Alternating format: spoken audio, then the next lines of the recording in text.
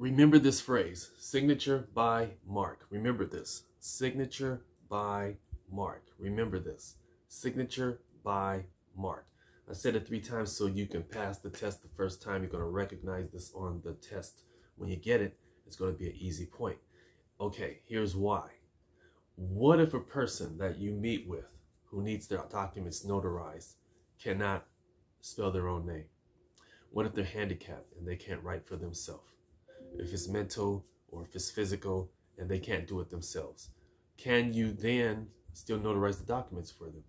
Yes, you can. If they can't write their name, maybe they were a veteran, missing limbs or something, they can do a what?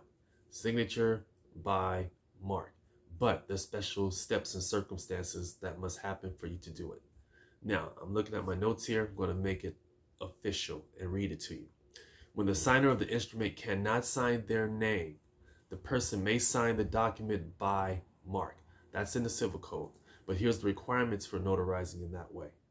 The person signing the document by mark must be identified by you, the notary, with the normal requirements, which I talked about in other videos. How you identify who you're talking to, who you're meeting with, right? Now, the signer's mark must be witnessed by how many people? 2. Must be witnessed by how many people? 2. The signer's mark must be witnessed by how many people? 2. And those people, after he or she has done their mark, must sign their name on the document as the witnesses. And one witness is going to actually write John's name. The person who did the mark is John. John just did an X. Then Mike is going to write John's full name out. That's his witness, his trusted witness. Let's see. You're going to sign their name.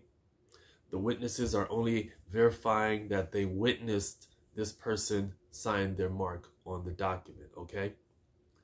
The sign of the mark must include their mark in the notary journal too. So you're putting that mark in the notary journal to qualify as a signature. The making of the mark in the notary public journal must be witnessed by an individual who must write the person's name in the notary journal also next to the mark.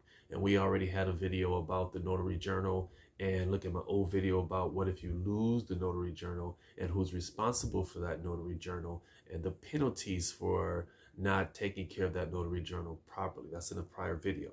Anyway, pass this test the first time. I got your back. Repeat this video. And like my son said, go ahead and let's grow this community and subscribe. And I'll make sure you pass that test the first time. See you on the next video.